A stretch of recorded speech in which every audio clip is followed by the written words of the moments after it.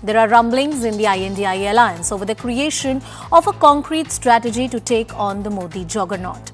Karnataka Chief Minister Mr. Siddaramaiah has called for projection of Mr. Rahul Gandhi as the alliance prime ministerial face. Both the TMC and the Aam Aadmi Party have batted for Congress chief Mallikarjun Kharge, while JDU still pushes the names of Nitish Kumar, who has taken reins of the party's national presidency. But the reality of seat sharing is causing another rift in the opposition. In Maharashtra, Uddhav faction of Shiv Sena wants 23 seats, similar to 2019 Lok Sabha polls, which the Congress has rejected.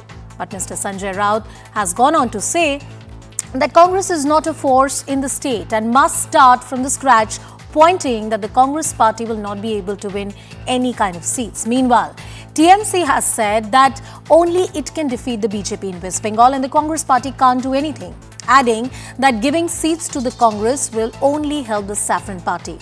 As state-level contradictions affect the national agenda, can Congress find a middle ground to pitch itself as the fulcrum of India alliance? Is there a middle path that can be carved out? Our focus on prospects.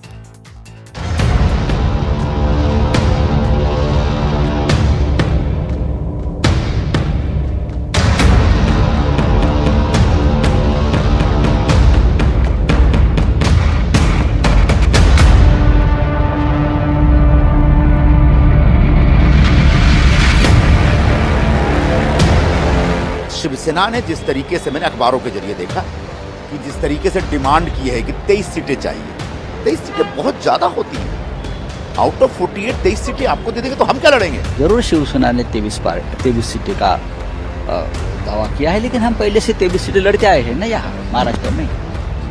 हाँ, हम लड़ते आए हैं 23 सीटें, तो उसमें गलत क्या है? Rahul Gandhi should forget about Nyaya Yatra. He should start Indi Jodo Yatra, because the way in which the alliance partners are fighting, अब पूरे alliance में no mission, no vision. देश में इंडिया लड़ेगा और बंगाल में जो एंटी बीजेपी लड़ाई होगा उन पे लीडरशिप देंगे तृणमूल कांग्रेस। ये तो एस्टेब्लिश फैक्ट है। यहाँ पर लेफ्ट क्या है? तृणमूल के साथ एक टेबल में बैठने का औकात भी लेफ्ट लोगों को नहीं है।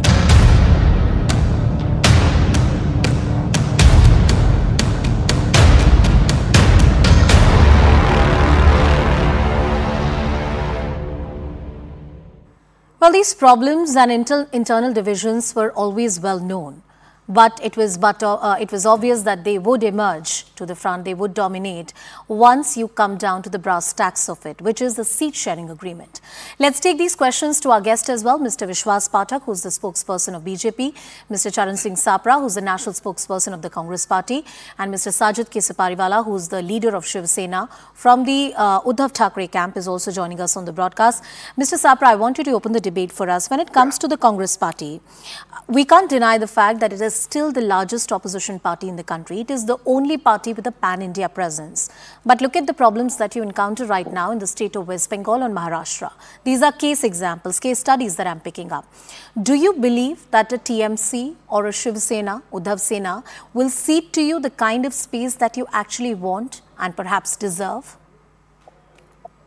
See, I feel whenever there is a larger alliance, there are some smaller issues which every party needs to, take care of. Let me tell you that Congress party has taken a democratic process. We have been studying constituency-wise situation in each state. Today, entire day, we had a meeting in Delhi in AICC. And the 5 members of the committee which is looking after this alliance, they have studied each and every seat. Probably in another couple of days or maybe a week, we'll come out with certain things. Then we'll sit with our alliance partners. Now, apart from this is not the issue only with Congress party or with India alliance. This is also an issue with BJP. For example, let me tell you that in Maharashtra, BJP had won 23 seats in 2019. Now they want to retain those 23 seats. In the current political scenario, they want to contest at least 40 seats so that they can have a target of 23 seats again in 2024. So it is very difficult for them now. BJP, if it contests 40 seats, then they have to give 8 seats to Ajit Pawar and Eknath Shinde. They are not agreeing. They are also asking for 12 seats each. So if 24 seats are to be contested by Eknath Shinde and this Ajit Pawar group, then BJP is left with less seats. Then they cannot reach their target. So BJP is also looking at. No, sir. I'm not saying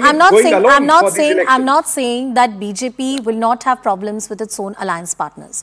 But sir, this is not to single out the opposition in any way, but look at the real politique of it. India Alliance came together, a conglomeration of 28 political parties, to defeat the BJP. It is the opposition that decided that they need to work together as a joint and a united force. It was the decision of the learned colleagues together sitting on a table who said that, you know, our political differences aside, we need to come together as a force to defeat the BJP juggernaut. Now, when it comes to the brass tacks of it, which is that are you able to get a seat sharing agreement? Do you have a leadership phase? Congress is expected to have those answers because you still occupy the elder brother position in that alliance. And I think that those answers we're not getting.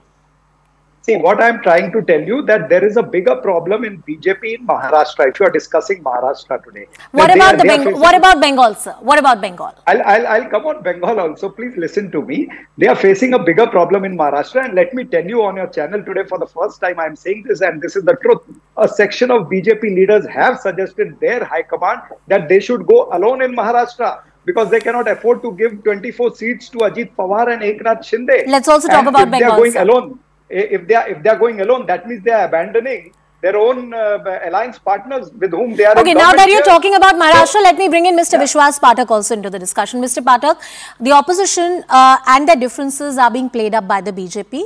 In fact, similar problems exist, within the Bharatiya Janata Party and their alliance partners. Then why blame the opposition for it? Where we are blaming? We are not blaming at all. See, look at what is happening in Maharashtra. Maharashtra is the symbolic, peculiar demonstration of the acts by India Alliance, which is going to happen nationwide also. Here are 4 parties of this India Alliance which are now blaming each other and claiming 24, 25 seats of Lok Sabha. But look at the track record. Congress, which claims to be national party, has won only 1 Lok Sabha seat in 2019, and today they don't have any representation in Lok Sabha. Shiv Sena got around 18 seats, that too because of Mr. Modi's wave. And out of 18, 13 have gone away and joined us through Mr. Eknath Shinde. Then there is Bahujan Vanchit Aghadi, led by Advocate Prakash Ambedkar. He is not part of India Alliance, but he has joined hands with Shiv Sena. Look at the complications. He has not won any seat, but he has declared unilaterally that he is going to contest 48 seats. Okay. And then Sharad Pawar. When Sharad Pawar was at peak in Maharashtra, he could not get more than 4 seats in Lok Sabha. So this is the scenario, and they are claiming 23 and all those seats. Assuming that Mr. Sapraji and his party grants 23 to Shiv Sena, do they have 23 faces?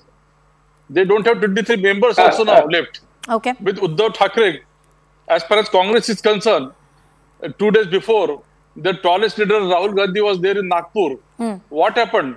It was a flop show. And immediately after 2 days, Shiv Sena is claiming 23 seats. Sanjay Nirupam is denying.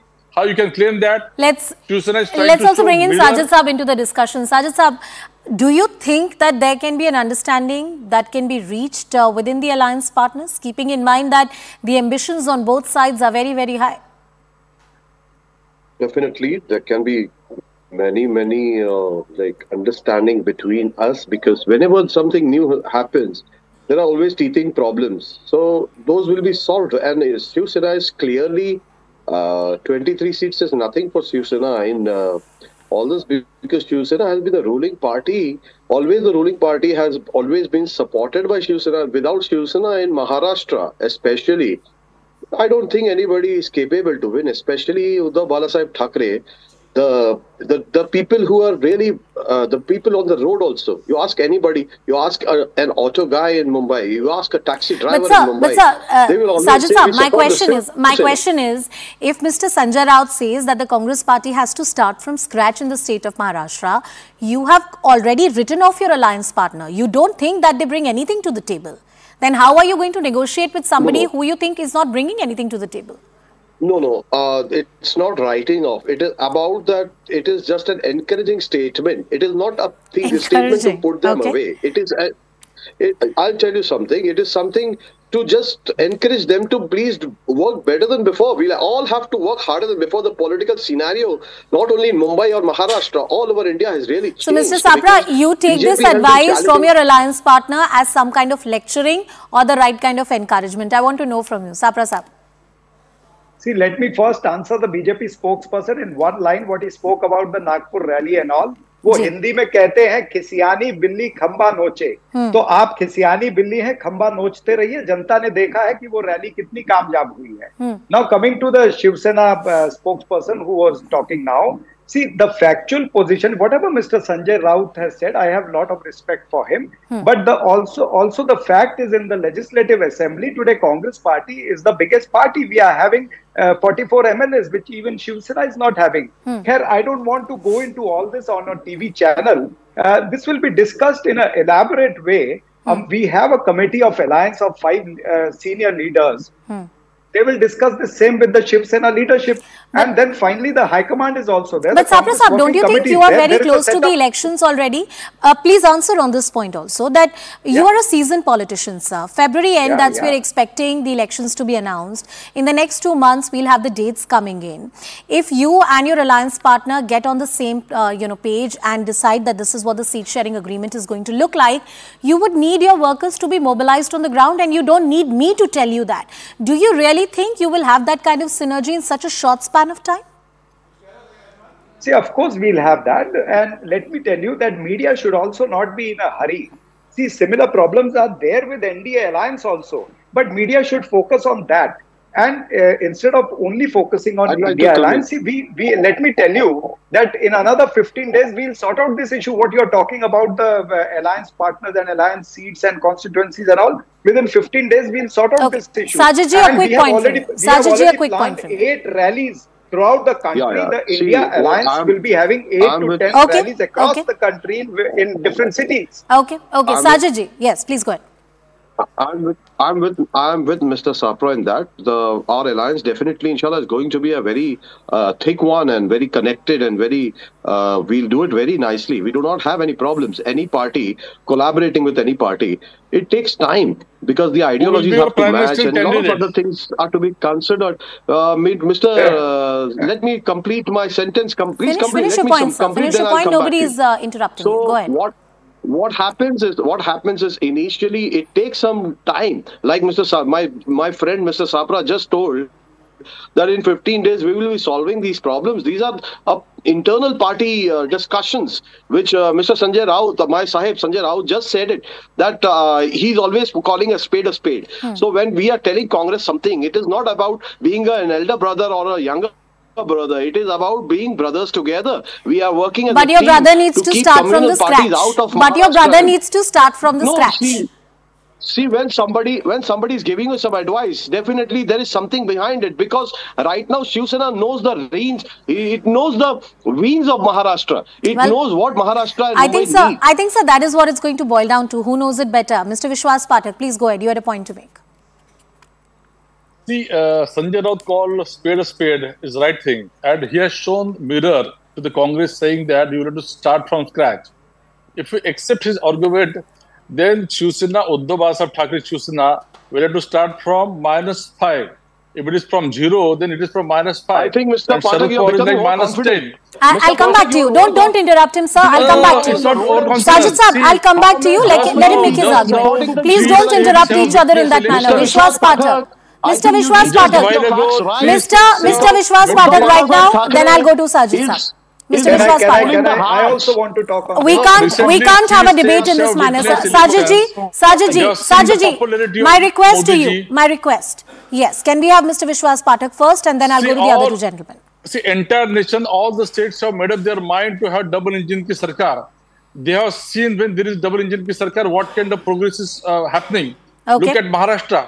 The moment after, since last 1 year, this BJP-led government, that Shiv Sena-led, Eknath Shinde-led government is in power. Again, this economy is on track. In terms of FDI, Maharashtra is again most favored destination. So look at the this decision-making power when there is a double engine ki sarkar. But Mr. Sapra, why don't you also talk about other states? It's not just about Maharashtra. It's about the state of West Bengal, the same problem you will encounter in Punjab as well. Do you really think you can see eye to eye with an Aam Aadmi party, and will they give you any number of seats? Do you think TMC will give you the kind of elbow room you need in those kind of negotiations, and you can come to some kind of common understanding with them? These are very uncanny alliances that have been formed to defeat the BJP. And for you to pass those hurdles and come to a seat-sharing agreement requires a different degree of understanding, which we find missing. And I reiterate, this is not about opposition bashing. This is about having a good opposition, a vibrant opposition in this country, which is fundamental for democracy. Mr. Sapra. See, let me tell you that all the parties have already discussed in the last India meeting that we have to give elbow room to each other. So you don't worry, we'll sort out our issue, whatever it is. As far as the BJP spokesperson was speaking so confidently, can he tell on this channel that how many seats they are going to give it to Eknath Shinde, or how many seats they are going to share with Ajit Pawar? Yes. So they can only talk on Congress party. He cannot talk now about how many seats they will be sharing. And if he's talking about investment in Maharashtra, let him reply that how much investment has come in Maharashtra in last 1.5 years. This is a खोखे सरकार, खोखे दे करके आपने सरकार बनाई है। 64 trillion US dollar. को मालूम है कि it is more than aggregate of Karnataka. I have last 1 minute on the show. Sajid Saab, closing comments from you. Sajid Saab. BJP is so worried and it is so scared by the name of India itself that it has done so many things that India name should not be used in other products which Make in India was there. Everything now made one at a time. That's not what happened. What has happened is, let me finish. I did not disturb you. Now, what has happened is, they are very worried that Shiv Sena has joined hands with the Congress and India. And now, the Balasaheb Thackeray is the people's leader. He is the mass leader. Rahul Gandhi ji also proved himself. Okay. They were so threatened by Rahul Gandhi ji also. They are worried about Well, sir, the opposition has my best wishes. I really hope that the opposition is able to stitch together these alliances that can give a real challenge to the BJP juggernaut. After all, we need a formidable opposition in this country for our democracy to be thriving. With that, it's a wrap on this edition of Brass Tacks.